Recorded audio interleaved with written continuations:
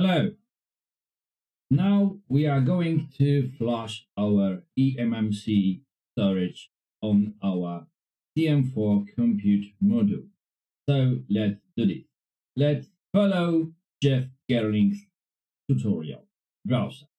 And there is information. Before you can set the eMMC storage into USB mass storage mode, you have to put a jumper over the first set of pins on the J2 jumper, the jumper labeled fit jumper to disable eMMC boot. Okay, let's do this. So I will try to present how I'm going to do this. Okay, just give me a second and I will present it in a moment. Let's do this.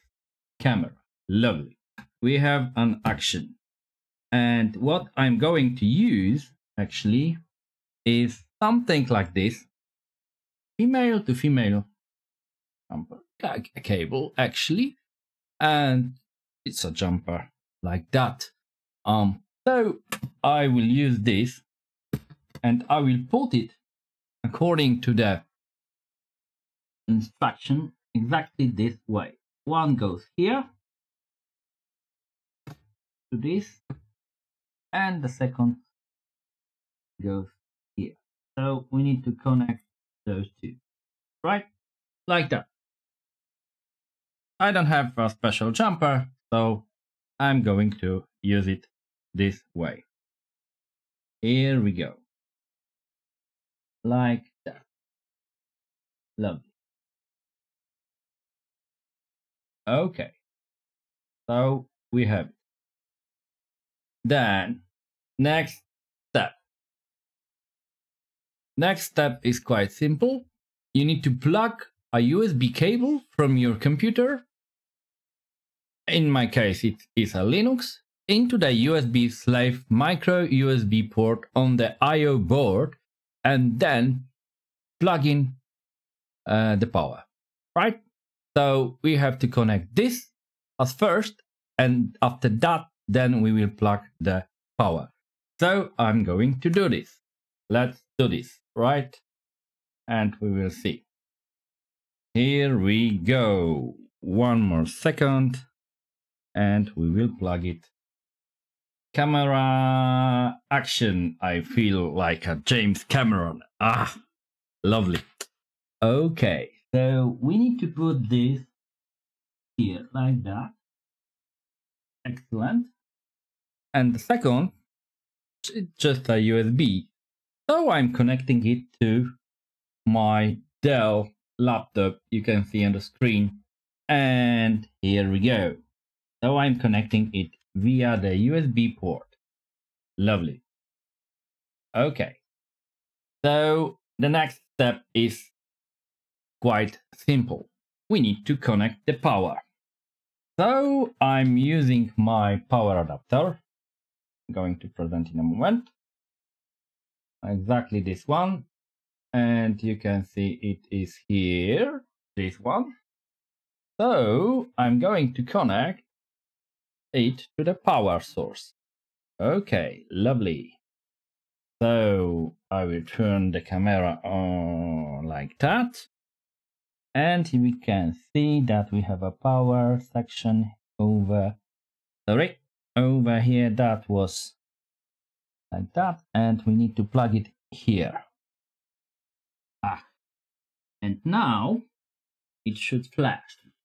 So we are going to check is it flashing correctly, and you can see here it is.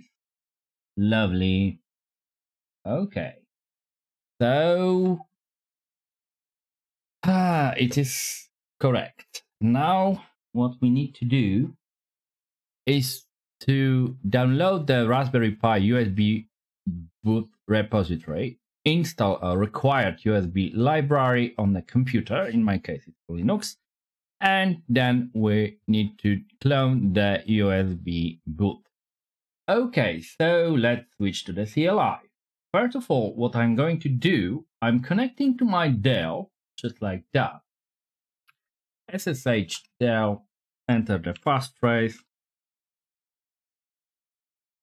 And voila, lovely.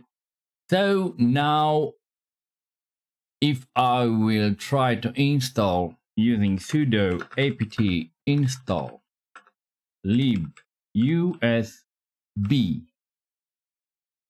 and then -1.0-0-dev, it should install. Go, here we go. Do you want to install? Do you want to continue? Yes, I want. Lovely. And now we need to clone the repository. So git clone, dep will be equals 1, and after that https://github.com raspberry pi raspberry pi USB boot cloning,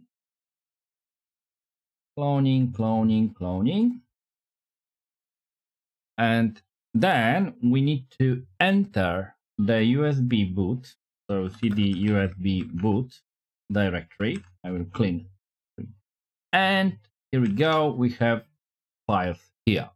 So first we need to just run command make, just like that, and it should do the job. If make is not working, you need to install make, and you will find that you will need GCC or G++ package to be able to compile. Okay, so now I should be able to run sudo rpiboot, but before I will list it, and you can see now I have rpiboot file that wasn't previously listed. Lovely. So sudo and now /rpiboot. We go. And now you can see it's sending bootcode bin to our eMMC.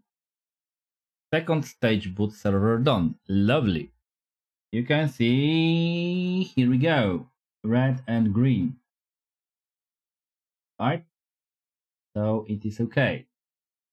Okay, so I will have to record the separate part from my Dell laptop, and I will have to install OBS Studio there, and to be able to do that, because without OBS I will not be able to record it and to present you the result on the screen. So what I'm going to do, actually I will just download the Raspberry Pi imager to flash Raspberry Pi OS. Okay, that's all. Thank you.